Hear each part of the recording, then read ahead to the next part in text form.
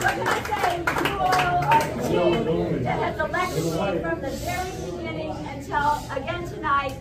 And I'm so proud of all of you and of me for the efforts that we make to make the 24th District better, stronger, a better place for our families to live and grow. And I'm really, really excited to be starting another term. To me, this is about our values.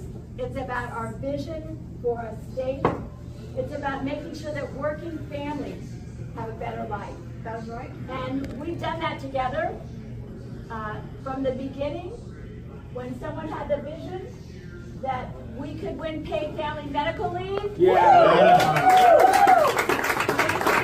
When someone had the vision that we didn't have to have a $10 minimum wage, that we could do better.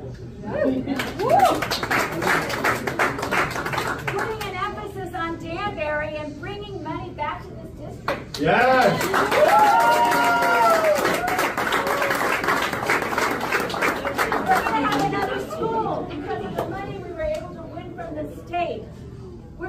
We have a beautiful school in New Fairfield. The state paid a third of that school being built.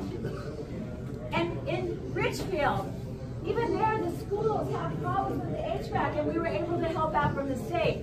These are things that we have been able to do together. And I'm very proud to represent this district. Yeah.